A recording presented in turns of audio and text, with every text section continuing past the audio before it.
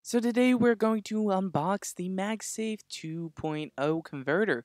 So this is $9.99 on the Apple Store, which isn't a bad price, but it's pretty annoying that this doesn't come with the new MacBook Pro. So you will have to use a converter. It's very simple. It's just a little square box that goes into your old MagSafe adapters. So that way if you have old ones, you can go ahead and use it with your new MacBook Pro. So basically we just open up the box. We have a end user license agreement, all that crap.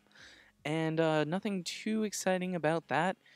Just nothing really that exciting inside it. So you flip through, throw it off to the side, and then there we have the prize of this video, and that is the MagSafe converter. Simply put it right on your MacBook Pro, throw the old MagSafe into it, and boom, there you go. So it will have to be smaller voltage, so it won't charge as fast, but it's very simple, and that's how you use it in the new MacBook Pro.